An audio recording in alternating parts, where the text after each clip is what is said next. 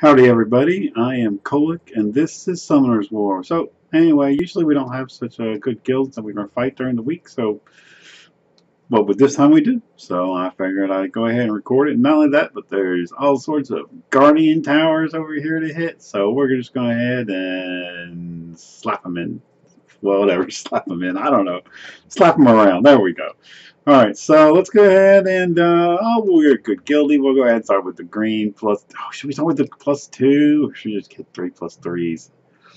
We'll start with the +2, I guess. Alright, so here we go. Water Panda, Theomars, and Villa Jewel. Look at all those nice little wings he's got flapping around. So this is the Fire Panda. I mean, the Fire Panda. It's the Fire Unicorn. Oh my god. I can't even speak. It's got a shield that's pretty annoying, and then he can go human form. He also reduces damage from water attributes, and it just so I don't really know what to think about this team. Haven't been able to face a fire unicorn much. Let's go ahead and hit him. All right, so obviously can't bring my standard teams of. Well, maybe I can copper him. He doesn't have any healers anyway. Let's go ahead and copper. We'll do both bulldozer too. Where's my bulldozer? Instead of Delphi. Now, hopefully. Wait a minute. This is probably fights with FFR days, you know? FFR days. FRR days. Oh my god, I told you guys I can't speak. Gotta make sure your guys are actually, powered up on their runes. You know, got the +15s going. Emesity actually got a completely new set of runes. She is now Despair. I haven't finished powering it up, but that's okay. She's not doing the most of the damage for defense. So, okay, so now what do I do about this guy? He's going to have shields. He's going to have no armor break. But he's going to have a lot of shields. It's going to be stunning. Seems like this is a job for...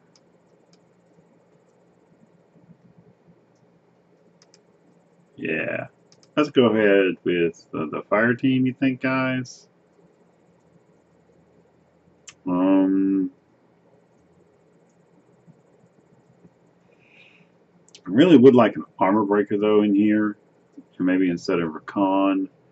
So let's go ahead and put in...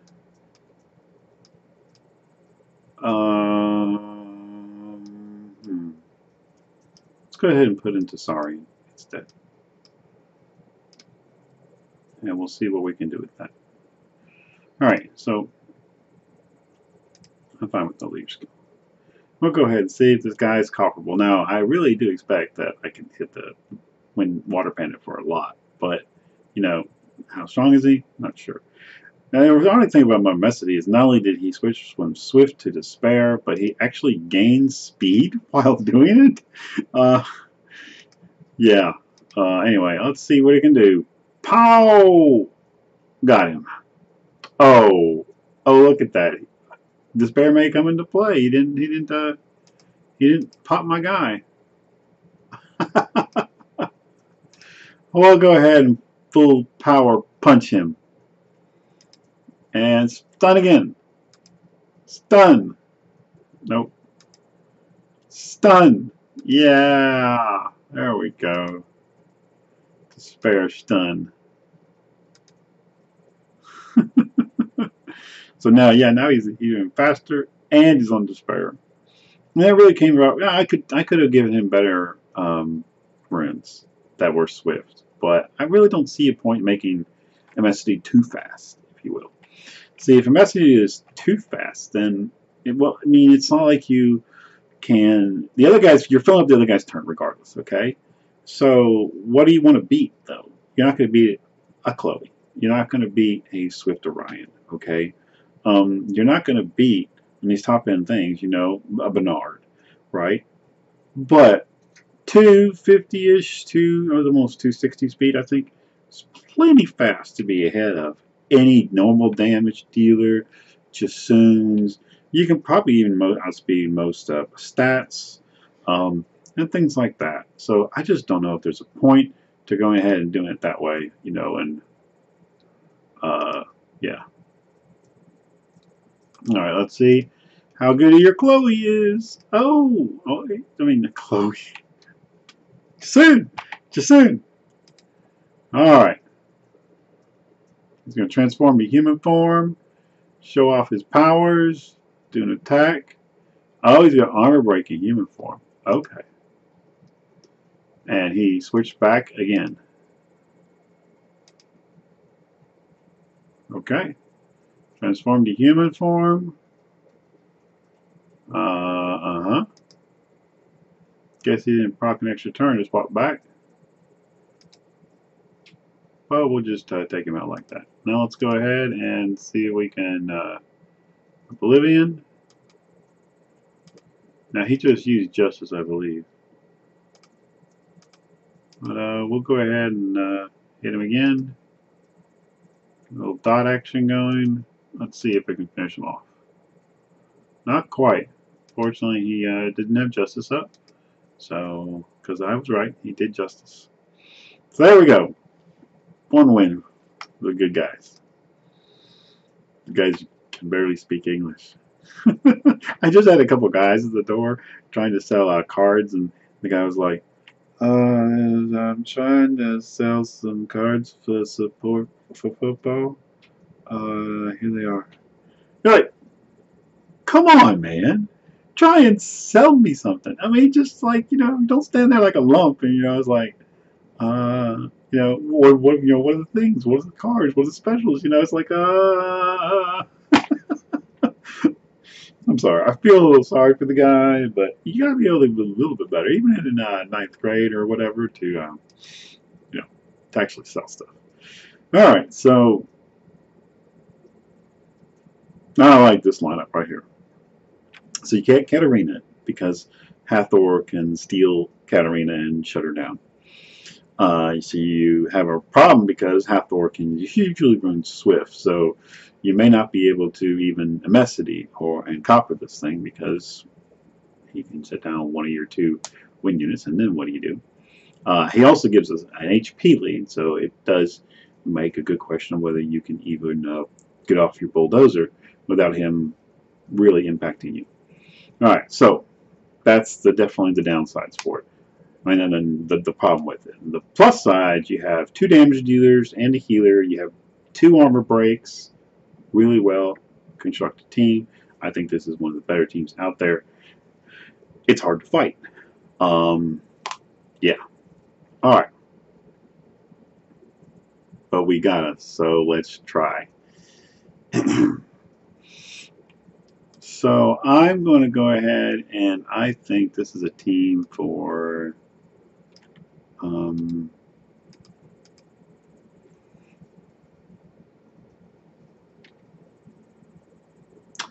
well, see, I see that he doesn't have anything that relates to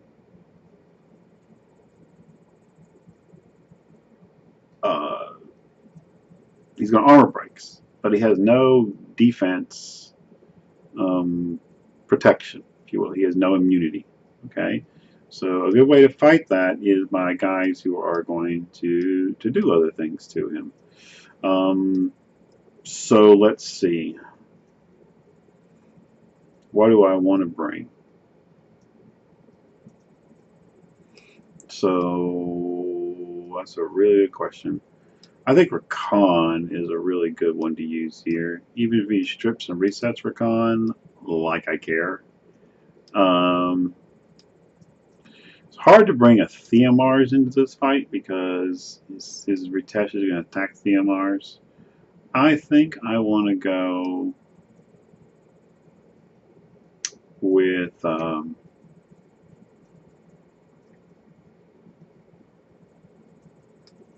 and he definitely could be on wheel runs for the first turn, which is another issue. I'm going to go with Rakan, tractor. Where's my tractor? I'm going to go with con, tractor, and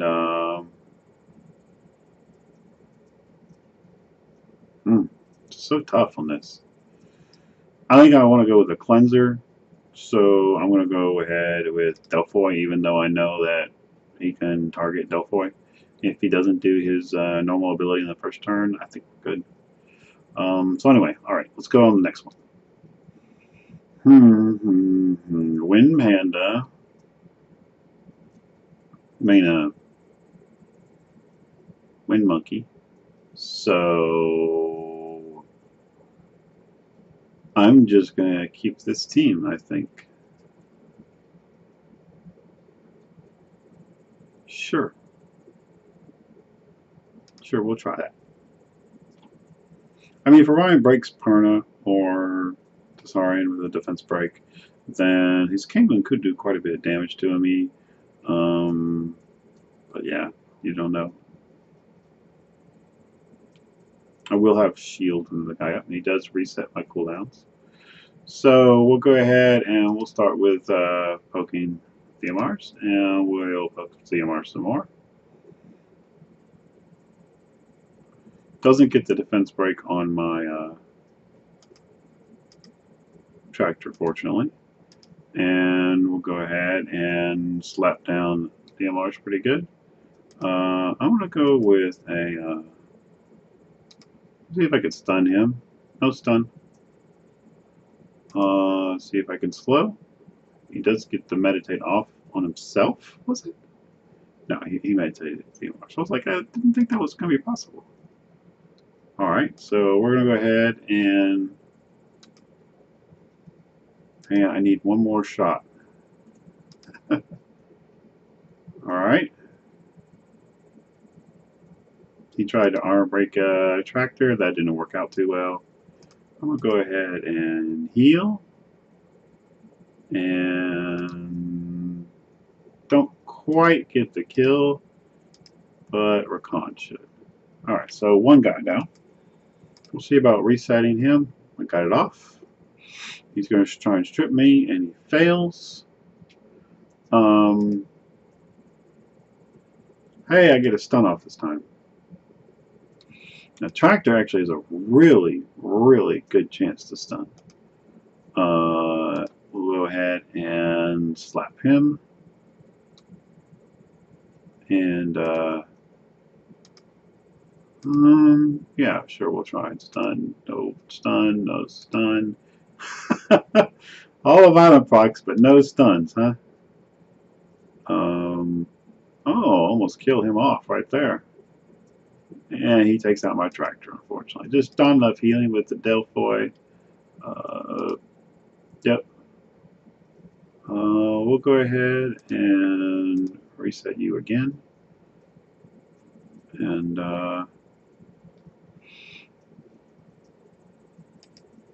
let Rakan finish you off. Fortunately, I can get that up, and we'll get a collapse. Hi, Ritash. Saying hello. Reset you again. Oh, he goes twice, of course, to mitigate that. Well, I'll just take a couple extra turns myself and heal myself back up and set your cooldowns back. And alrighty. I'm not sure what that was from Delphoy, but sure. Okay, so my goal here first is kill off Kamoon. Without a Kamoon up, he's got no shields. Without shields up, he's got no real chance. And no, he had a lot of... I don't think I crit there. Now, my permanent is not max crit, unfortunately. Just can't afford that. It's hard to get all the stuff on you want on perna. I mean, there's definitely... Mine's kind of a hybridish, I guess you could say. It's not a full damage dealing perna. Alright, let's see if we can... So the real problem right here, at least, is I didn't get Oblivion on the first time. With Oblivion, this wouldn't be an issue. Of course, now he's just deciding to try and go a bit of ham, but Perna gets a violent proc, and that ends that. Now, at this point, I can pretty much just auto. We'll go ahead and auto and kill the Wind Monkey. That way I can knock out his counterattack. This is the problem in this fight, though. His K-Moon really isn't strong enough to kill anything that has any sort of hit points, fire nukers. I mean, I could sit there and go to Saurian and Raccoony and not need Perna at all, because there is no way that the Wind Monkey ever does anything, except maybe stun a unit randomly. He's never going to do any significant damage, and Rena's just going to tank him all day. And then that was it. That was the fight. So it's not like I need a Perna in this fight. It's nice. Makes the fight shorter, especially, which is cool for videos. But not required. This team, I don't like this team. It's the other team, you know, it's hard to beat it. I lost a unit. Almost lost a second unit. I mean, if he had a few more dozen violent procs in his favor, maybe he could kill Rakan. I mean, really, truthfully, if I once his Sekhmet was dead, it's tough to beat Rakan with those guys. But of course, Rakan can just fail, and you know, and we get screwed. But sometimes he doesn't fail. All right, so he's got Rakan and Leo and Bastat here. So we're going to go ahead and put my team that I like up here against them and put Orion in the lead. So he's got,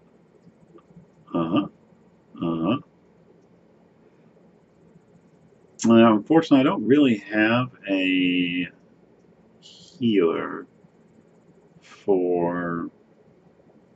that can stand up to Rakan. Go figure. So let's see. What do I want to do against him? Now he's going to have some immunity. I think my Rakan would beat his Rakan. I'm just saying I like my Rakan. Okay, my Rakan's pretty good. So the real question is killing his Leo. And I think I could do that with Rakan also.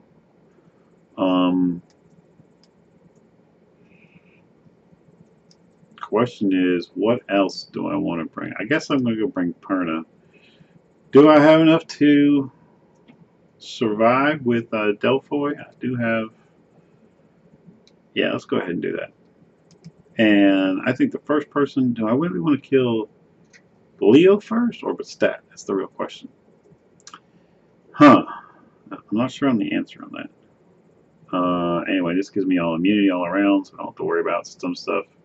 And we'll go ahead and put up more immunity. We're going to go ahead and go for his Leo, though, I think. His Leo is pretty tanky. Alright. Yeah, this guy, I'm going to have to go for Leo first, simply because he will kill off my guy. And that's the way to handle Leo, I guess. I got a cooldown reset time, which is awesome. And start working on his stat a little bit. A little slow. Come on, give me a crit. I did crit. And maybe another little slow. I mean, obviously, you know, the stat's going to be fast, so go ahead and put up more immunity so I don't have to worry about his defense break. That's the reason why I wanted to bring Delphoy anyway, was because defense breaking on Perna and defense breaking, defense break on Perna would be really bad. And, yeah. Alright, the stat is almost dead. Let's see if we can poke her off. We do. Boom! It's collapse time, huh? Alright, so boom, he might kill me. And to be honest, that can happen. I mean, it's going to happen. He's going to have a lot of attacks that he's going to get to make, you know. Unfortunately, also, though, his Rakan is it's bleeding slowly.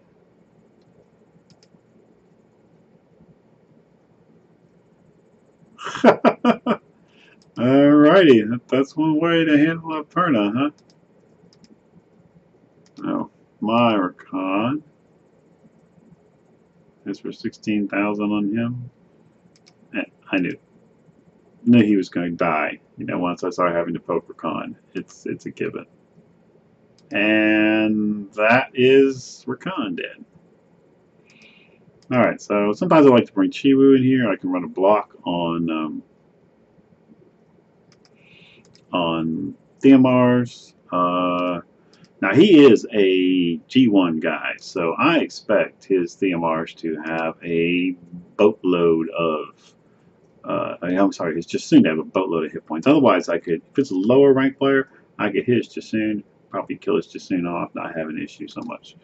But since it's a high level player, I really expect him to be able to do that. Unfortunately, I also expect his Theomars not to glance and clock, 5 violence and stuff like that. No! Ah!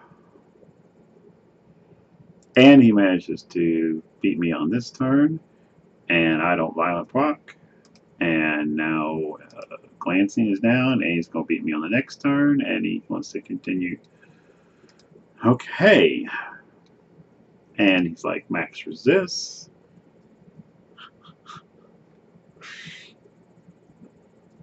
And max accuracy, I guess. And I don't know. My Jasoon's dead, though.